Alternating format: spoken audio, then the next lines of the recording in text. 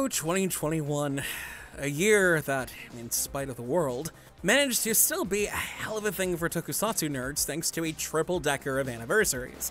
Ultraman's 55th, Kamen Rider's 50th, and Super Sentai's 45th anniversary. As you'd expect, all three franchises opened the floodgates for new project announcements and special TV shows to celebrate the festivities. And that was all great. But for the first time in a while, personally, I wasn't all that thrilled by the offerings from the big three.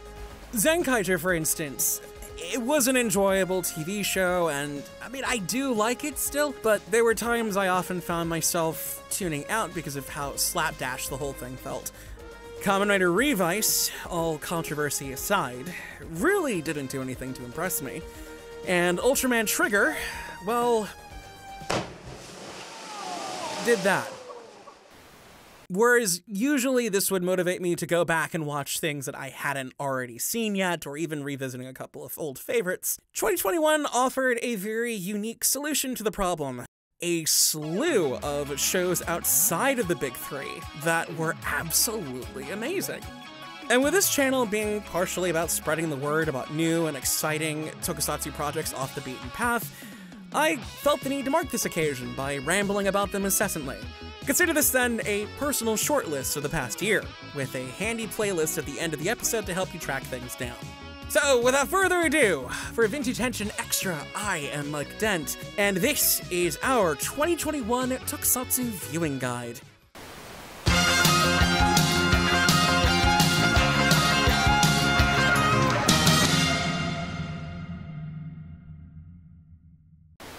So let's kick things off by focusing on a couple of shows that aired on major networks. These will include things that are both tokusatsu and tokusatsu adjacent. But I'm going to start this off with the show that, as far as I'm concerned, is easily a contender for Show of the Year.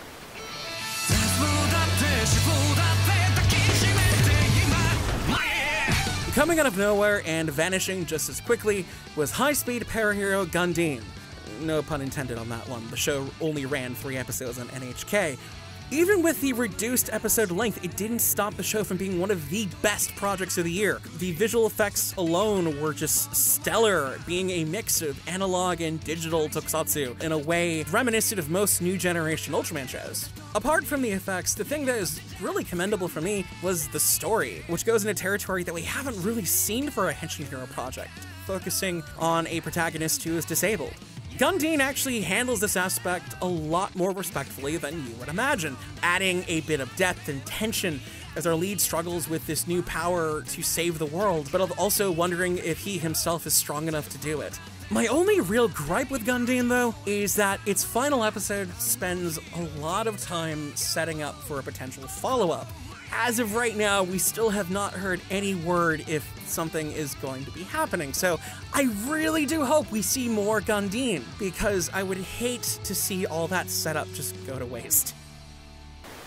Following GANDDEEN, we have a show that is basically Akiba Ranger, but with the dial turned down 5 notches, set in high school and starring members of Johnny's Jr., the trainee branch of Johnny and Associates. That's the rough foundation for the High School Heroes, a Toei and J-Storm co-production done as a kind of bonus anniversary celebration for the Super Sentai series. On the whole, it's pretty fun, with all sorts of nods to Go Ranger of all things by way of Taisei, or Akihiro, the team leader who is a tremendous Sentai nerd. And while the story does find itself bogged down at times with the checklist of high school J-drama cliches, some bizarre mood whiplash, and an ending that just sort of happens, it doesn't dampen anything or ruin the experience. That said, the strongest moment of the High School Heroes, and the reason that a majority of the internet was talking about it, was its inclusion of the first ever openly trans Pink Ranger with Momohiro. It isn't played for laughs, and it contributes to a really awesome moral for the episode, which is basically screw the status quo and be true to yourself. As much as I would not mind seeing a follow-up to this series, I also know in my heart of hearts that it may never happen, and I shouldn't get my hopes up. Because Johnny's. Need I say more? Moving on from that, over the last few years, NHK has given us a plethora of tokusatsu documentaries, some of them even fully subtitled or dubbed into English for NHK World. In 2021, we got one as part of an ongoing educational variety show starring Takeshi Kitano. The show, This Is Beat Takeshi's History of Japanese Entertainment, gave us a full episode devoted to the history of Japanese special effects.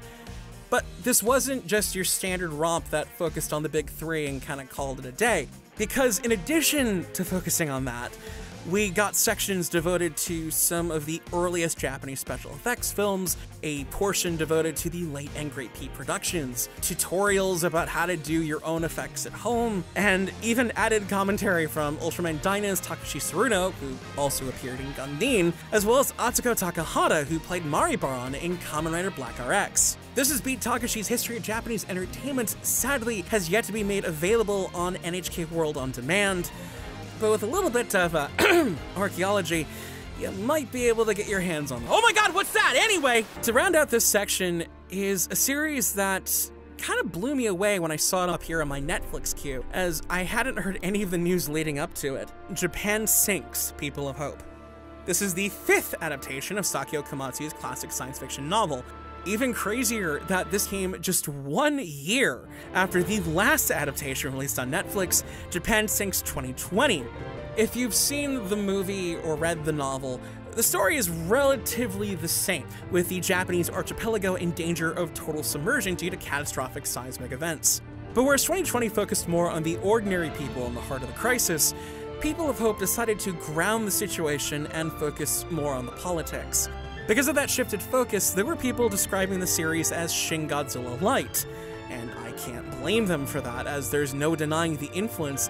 Where Shin Godzilla was a touch more satirical and allegorical with its commentary, People of Hope goes straight into things. Characters flat out allude to and even directly reference things like the Japanese response to the 3/11 disaster, as well as the COVID-19 pandemic. And while things do get a touch over the top, it never throws out the suspension of disbelief.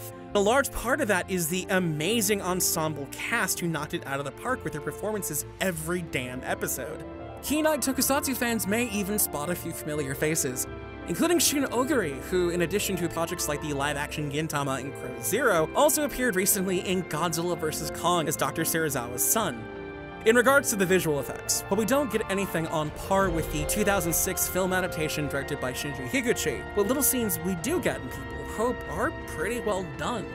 But diehard fans of both the 2006 and original 1973 films may still be left unsatisfied in this department. Japan Sinks People of Hope is still currently available on Netflix in its entirety, and I honestly may have to come back to this one someday. I want to stack it against the other adaptations of Japan Sinks and see how they all hold up. Stay tuned for further details on that one.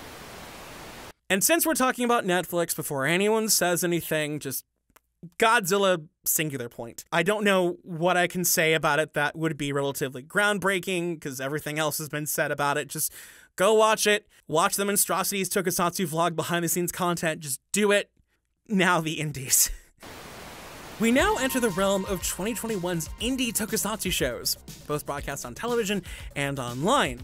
And surprisingly enough, we got a lot of things in this category this year. Hojin Yatsurugi made it to its 10th season, Ninja Reppo managed to round out its 7th season, Triple Wing came out and had the catchiest theme song of the year.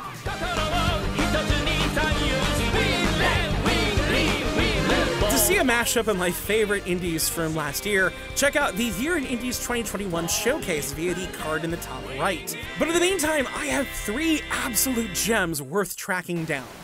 DOGENGERS, one of the biggest local hero crossover projects, was a runaway hit when it premiered in 2020. So much that they managed a successful crowdfunding campaign for suit repairs and a 2nd season.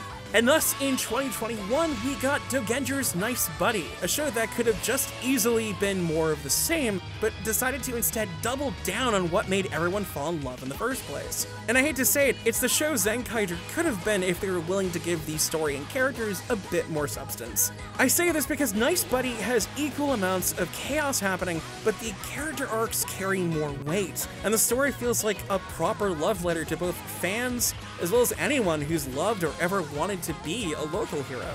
I'm also slightly biased towards Nice Buddy because it was a season that was basically made for me, right down to the giant robots in one of the most hilarious mods to Seibu Keisatsu ever. Either way, the team obviously did something right, because sure enough, as of this video, the third season DOGENGERS High School is on the verge of release. And dear lord, I cannot wait to see what my favorite team of hot mess superheroes will get up to this time. Now, we've gushed about TOCHIONGAR 7 on Vintage Henshin before, a project born from a man who literally said, why not both, and made a pitch-perfect ode to peak Henshin boom-era superheroes, while also promoting his aparage business. After a successful crowdfunded feature film in 2019, 2021 saw another campaign in production of a second season of episodes. This time around, the story jumps ahead several years and features members of the idol group NGT48 as the show's equivalent of Rider Girls. The absolute standout amongst them, in my opinion, is Nanami Otsuka, who plays newcomer Mari Kazami, a mashup of Peggy from Go Ranger and Annie from Space Sheriff Scheider. It does not get any better than that. Now, the one downer of TOCHIONGAR 7 Season 2 is that it feels like it was itching to do more, which tracks, as unfortunately the production team only reached 50% of their original crowdfunding goal. But instead of attempting the same epic scale of Season 1 regardless, Season 2 worked within its limits, played to its strengths, and opted for a more intimate dramatic story arc. It made for a much stronger finale and a definite step up that led me eager to see where the staff can go from here. And now, the show that I was dragged into watching kicking and screaming. Hit it!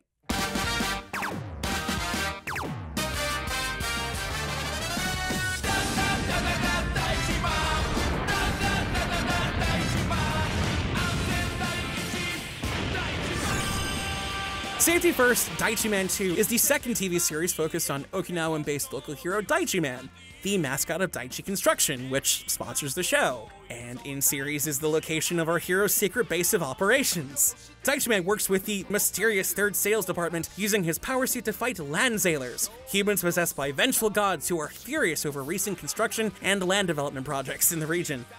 In addition to the incredibly infectious opening theme and the main cast who were just that damn charming, what kept me coming back to Daichiman and Daichiman 2 were the well-executed action sequences and effects. You can tell they are working with a limited budget, largely with how the fights are just a little too short. But much like TOCHIONGAR 7, they also work within their means, making the big moments of each battle, and no pun intended, hit hard. As of this video, the team behind Daichiman is currently gearing up for Okinawa Heroes, a massive crossover event featuring several other well-known local heroes from the prefecture. In the meantime, select episodes of Daichiman and Daichiman 2 are available for viewing on YouTube, and I recommend checking them out. Also, sorry not sorry in advance for getting the theme song stuck in your head for the next 2 weeks.